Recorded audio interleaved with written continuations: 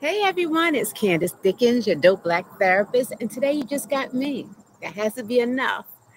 I want to talk about an important topic. Medical trauma is devastating. If you or someone you know has been in an accident that was no fault of their own, or if they were at fault, it devastates you because something happens to the body that they can't quickly recover from.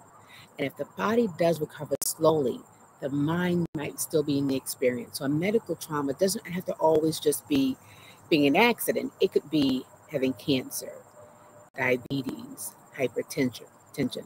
All these things make you feel out of control. They make you feel vulnerable.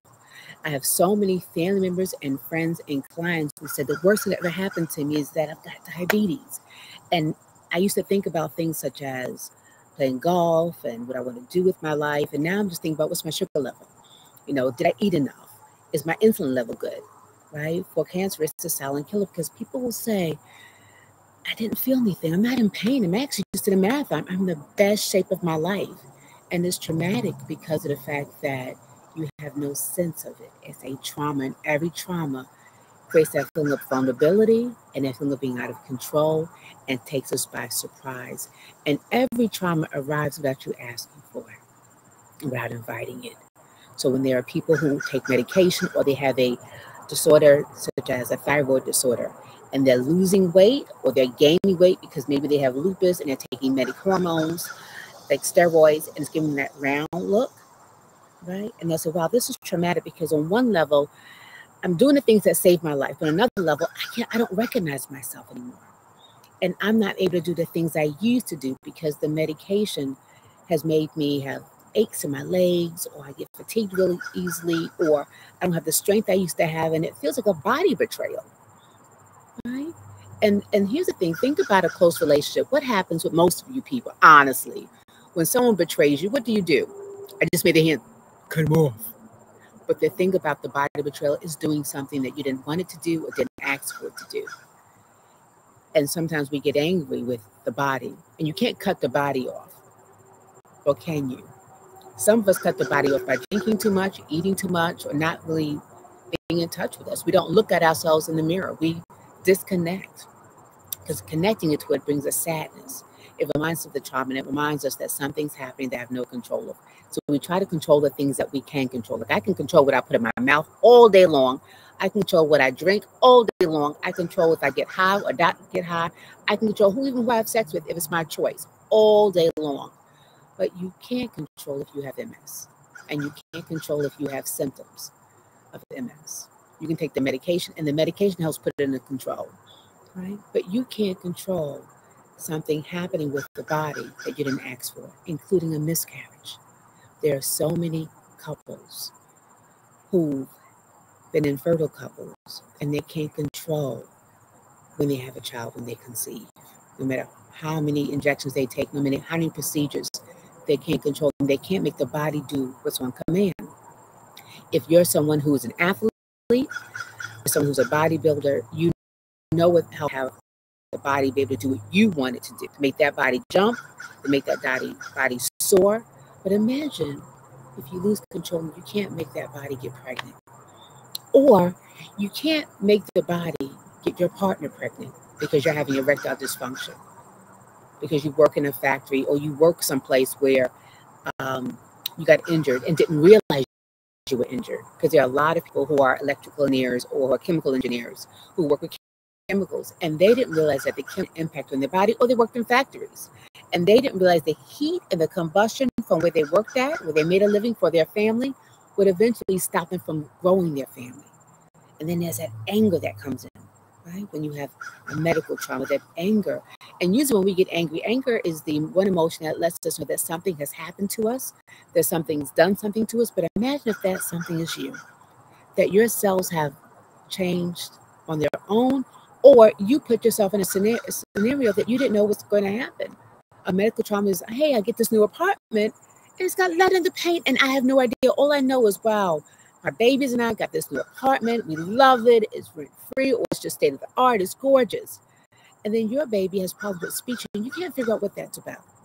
Well, imagine you live in Flint, right? And the water's contaminated.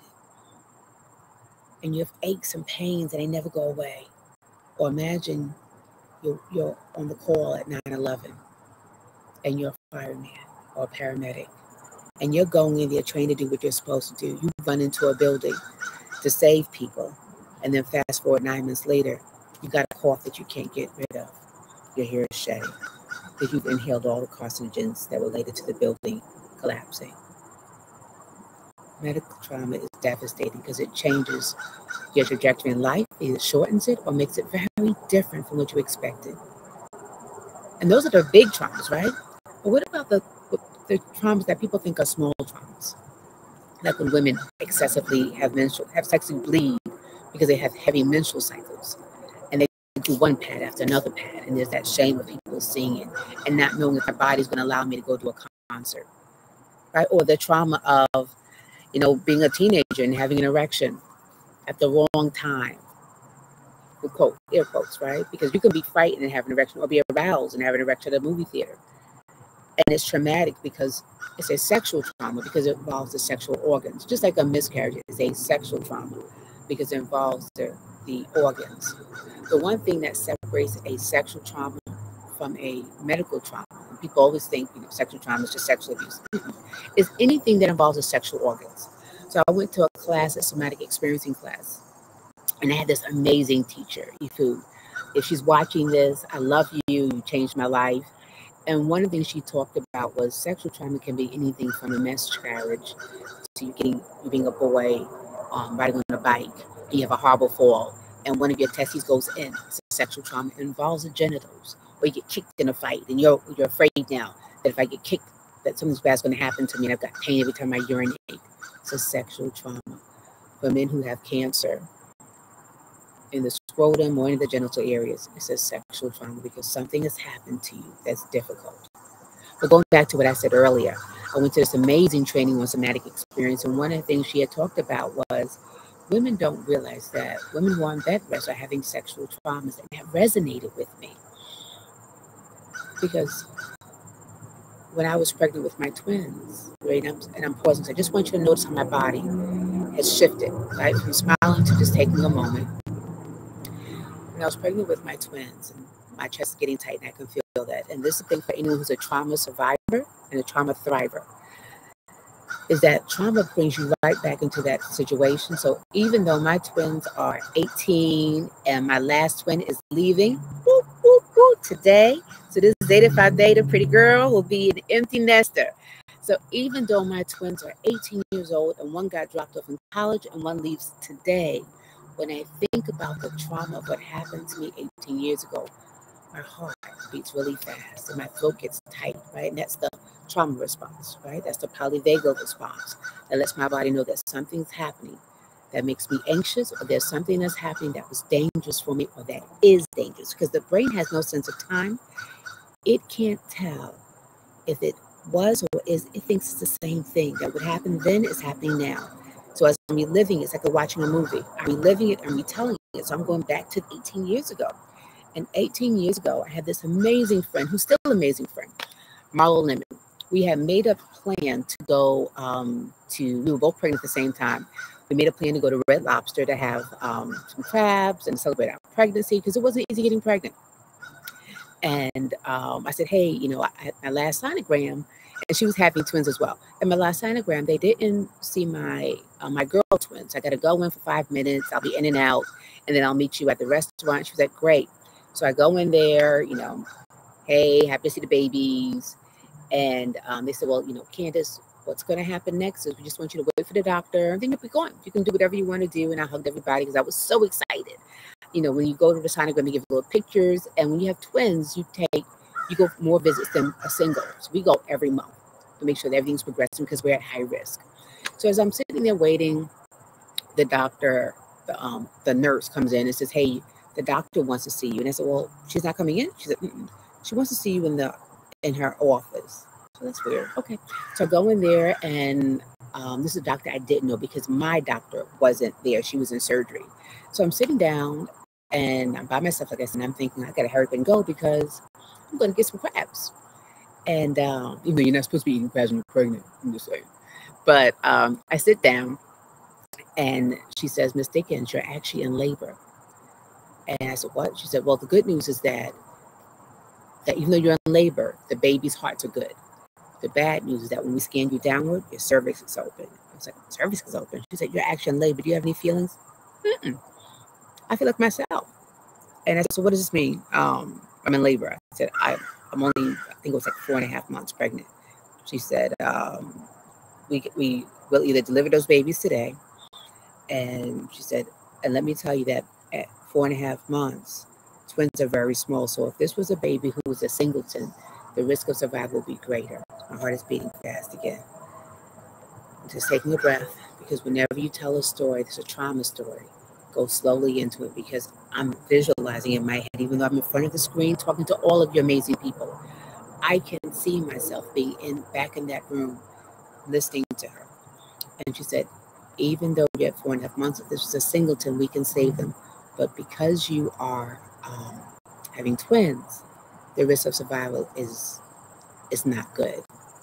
So I remember she said, well, we got to call the hospital to see if we can get your room. So sit right here. So she left. And all I remember is, this is not good. I was in shock. And I remember calling my husband and not being able to reach him. Then I called my mom. You know, everybody has a mama on a speed dial, or you got somebody close to you on a speed dial. And we do that because that's part of the co-regulation, right? I was in my mother's stomach. We're connected to the umbilical cord. I come out. My mother's a hugger and a rocker. I'm connected. And even as a grown woman, I'm still connected. So the brain knows connection. So when I get anxious or something big happens, good or bad, I'll call my mom. And she's like, take a breath. Right? I'm activated, right? It's that whole fight flight response. I'm activated. I'm breathing fast, talking fast, just like I'm doing now. Because when we're activated, right, the brain takes the information in and it says, hey, something's happening. The polyvagal nerves, the top of your head, sends a signal to the rest of the body. It stimulates the adrenal gland, stimulates adrenaline, and that says get the body ready, because you need adrenaline to fight, to run, or to deal with something. And adrenaline speeds up the brain to think faster. And I remember thinking, oh my God, I can't be having a baby. I'm not going to have contractions. And I was panicking. And she had to calm me down. She said, no, just take a breath. Getting yourself all worked up is not going to happen. If you know my mama, that sounds like my mama. She's like, you know, getting yourself all worked up is not going to help. I notice my hands are up, right? I'm in the experience. So now I'm going to put my hands down to remind myself that I'm outside. And when people are telling anything that's traumatic, what we'll say is ground yourself. I'm in my beautiful garden with my Zeta Phi Beta 1920 shirt. I'm with you. I'm not in the hospital at JBMC. I'm with you. Because this experience is not just about talking to you about trauma. It's about demonstrating what trauma looks like, right? And how to get through it so that you don't have to live in it, especially when you're going back to visit it, to share it with people so they learn what's happened to you. That's no longer happening to you, but what happened to you, ED, past tense. So I went from that office immediately to the emergency room, immediately to a crisis room. And I remember in the emergency room, and I remember finally being able to reach my husband, and my mom had called my husband and called my brothers, and they were finding out what was happening. And my family lives out of town. I live in Maryland. They were out of town. And I remember my husband coming a couple hours later, and then my in-laws came. And I remember being upside down because they had to take pressure off of my cervix. And I remember just breathing, because I'm a clinician, right? I'm not just a clinician. I'm a trauma clinician. I'm not a clinician. I'm a dope Black therapist clinician. I've been trained in this. And I remember breathing and breathing. And I remember saying, we've got to find a vein, because we have to put magnesium in you. And I remember saying, what is that? What's going on? And saying yes to everything. Right? And I remember putting it into my veins. And magnesium, for those of you who don't know, stops the contractions. But because I didn't realize I was having all these contractions. And then when you're tense, it makes the body tight. And remember, the uterus is a muscle. So if my arm is relaxed, I make it tense, it's going to get tense. So if you're tense, stressed out, your body's going to have that reaction, because the body is designed for survival. And when we're in survival mode, it's not okay. It's no, I got to get things done. I may have to, do some things, I got to look around. I've got to be alert, right? Just like any animal, I've got to make sure that no one's coming at me, that I can survive any situation. By being in survival mode and having a cascade of emotions come through my body, cortisol being released because I was stressed, adrenaline, right? My breathing became shallow. And even though I'm a clinician and I kept saying, no, look at the clock, look at number 12, breathe, you're going to count the numbers from 12. Because I knew enough that if I mindfulness and I breathe, and I went from 12 to number 1 to number 2, then I can drop a hot thought. And the hot thought was, my babies aren't going to make it. My babies aren't going to make it. And I wanted them to make it. And I felt so powerless because I'm a type A person. I like things in order. And if you're like me, put it in the chat. I like things in order. I like knowing what's going on. And I think that's what makes clinicians, and medical providers. We like things in order, and we like solving. And this is the one time, this is the thing about medical trauma, right? Sexual trauma. It makes you feel powerless. You can't solve it. You can't fix it. You can improve the situation, but you can't solve it. And you can't make it better. And I remember a nurse coming in and saying, just pray. And I was like, I want to pray. She said, no, you got to pray. This is when you got to pray because, you got to let God's will be done. And I'm thinking, no, if I let control to God, I may not have a baby. I may not, oh no, right? Because part of the grief cycle, the trauma cycle, is that feeling of disbelief and that feeling of, I've got to do something, right? That fight response. I've got to do something to make this better. So I was breathing and meditating constantly. And when my husband got there, and they were like, well, she's responding really well, but what's in her arm is temporary because you can see that's going to blow out because I have really small veins that roll quite a bit. And then what they said to him is, we need to put something in her neck. And because she's heavily medicated, she really can't make decisions for herself. So here's another layer where I'm losing control because I was so medicated with the medication that really, I was sort of out of it. I was in it, but I was out of it quite a bit. And I'm upside down as well. And I remember coming over and he said, do you want this? They want to put a catheter in you and they want to put a line in your neck.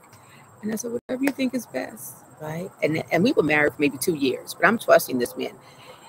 And they come in, they said, because you're pregnant, we can't numb you. We've got to go through your neck and put a line in your biggest vein in your neck. And he was in the room and I'm looking at him and they said, but first we're going to do the catheter. And he was giving them permission because I was out of it. So they went to the husband for permission. So another layer of I'm losing control. Right? Similar to a medical trauma for a lot of people who go into comas, whether it's a medically-induced coma or an accident-induced coma or medication-induced coma. It's traumatic when you lose time. And when you wake up, people are happy to see you. But it's frightening not knowing what happened to you. And people who have that kind of medical trauma search for that gap because people don't like to have gaps in memories. They don't like the fact that people saw them and they can't remember what they saw. They weren't present.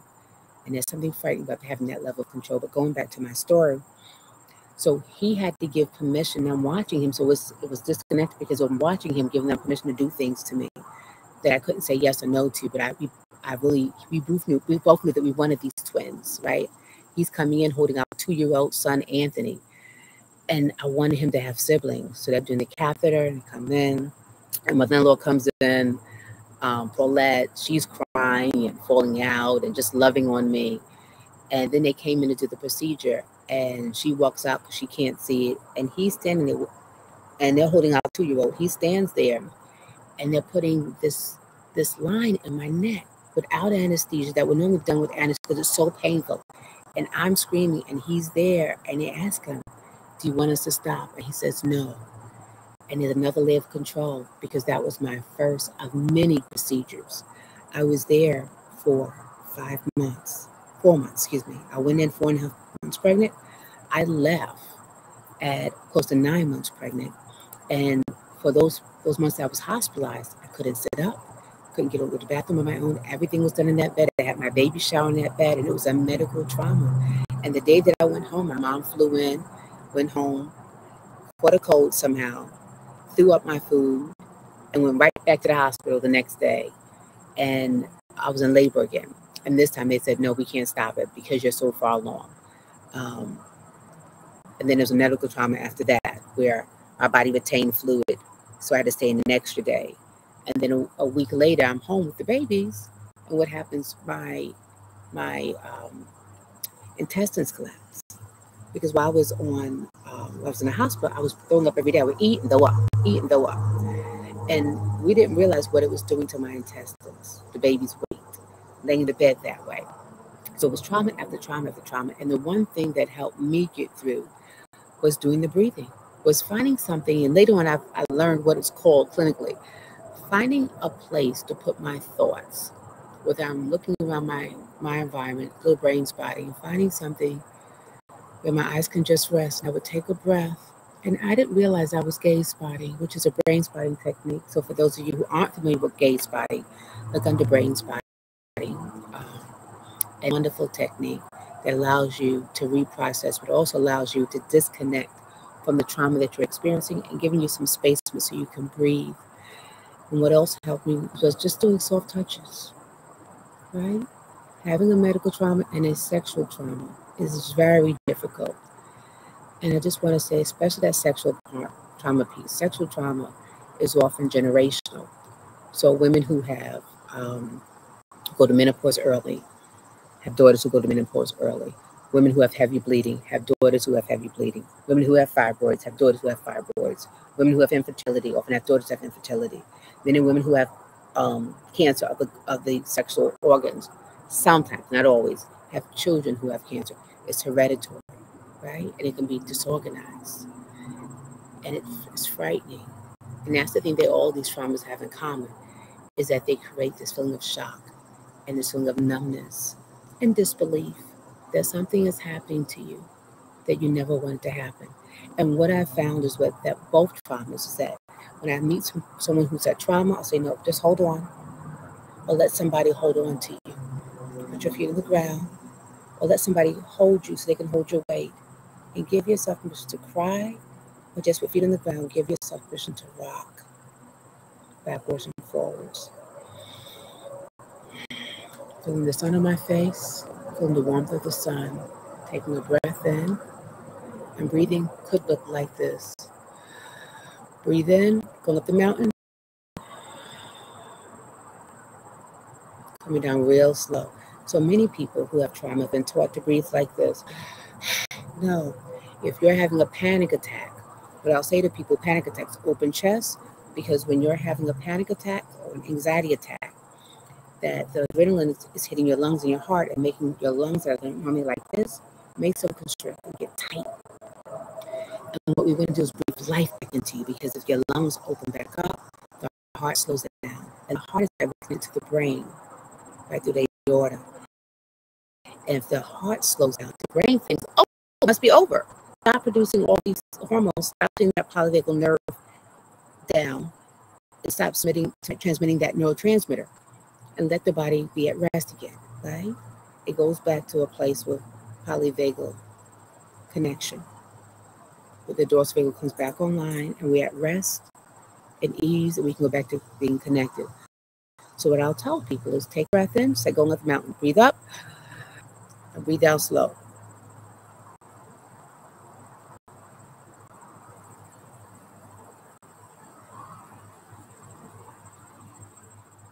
However, if you're having a panic attack, I'll say make the breathing big, so it's making an O, breathe up, breathe out, breathe up. Now since like clapping thunder, right? Because it's giving me a headache. Because the tighter you are, the more you want to push air into the lungs to relax the body. So the body has a sense of relaxation, and you're reoxygenating the brain, because a relaxed body is not tense. So even though the situation has changed, you've changed. So when me being pregnant, all I could do was breathe and shift my attention to something else. The situation didn't go away. I knew I was upside down. I knew I had lines on my neck. But what happened is I was able to have a sense of control. And if I have people who have paralysis, I'll say, I know that the worst thing is that you can no longer walk again. But I want you to notice if you can move your nose. I want to move more than I know, but I want you to have an appreciation for the things that you can do. Give yourself an opportunity to notice the things that you can do. They give you a sense of power. If you're having a miscarriage, recognize something happening in your uterus, or if something's happening as a male. If you're having difficulty with your sperm count, recognize there's something happening internal. And I'm really big internal healing. I want you just to connect with the part of you that has healing. Go inward if you can, and you connect with your higher power or to connect with your healing self. You put hands here, one on the chest, one on the heart, one on the chest, and then this is a grounding technique, right? Now I want you just to connect to the party that's healed, that has healing power.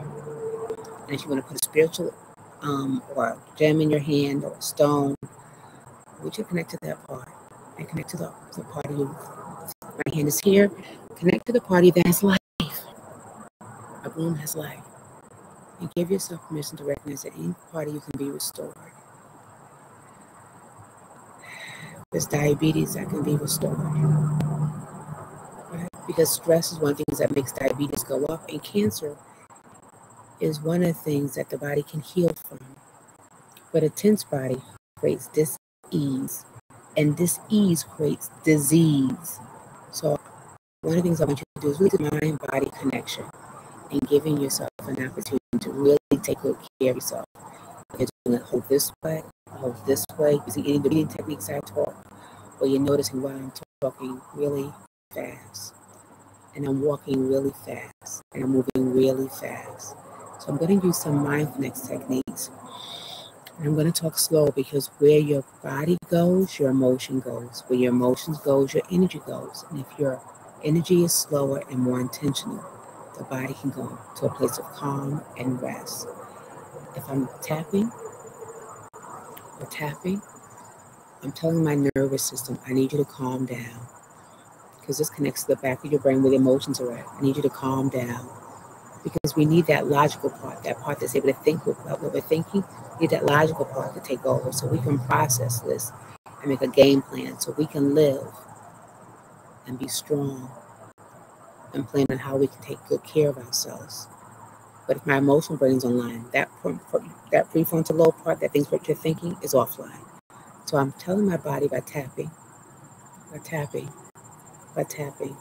I need all of me to come online. I hope this was helpful. Healing is possible, whether it's medical trauma or sexual trauma. Healing is possible. Hand on chest, right? Just want you to connect with that. If you're feeling activated by any of the things that we rock, put feet on the ground, wiggle your toes, smile. Even though you may feel like you have nothing to smile about, when you smile, the brain signals calmness, and the body thinks the trauma is over. And notice how you feel just by watching me rock back and forth. Just notice for a second how it feels to see me outdoors in nature, just rocking. Notice how that lands on your nervous system. Because when we have trauma, it dysregulates and disrupts and disorganizes the nervous system. And all these techniques I've talked about, opening my hands up wider, are ways of connecting you to that nervous system. If you feel that you need a provider, I'm going to give you a place where you can go to. I have a provider directory called coloroftraumaandhealing.com. That's coloroftraumaandhealing.com. On the directory is a listing of BIPOC providers, but I also have a listing of trauma resource coping cards where they have at least 31 of the techniques that I've talked about today. And you can get them for free. Just go there, order the cards, and I personally mail them out to you. Have an amazing day. Be safe. Heal yourself and love on yourself. Take care.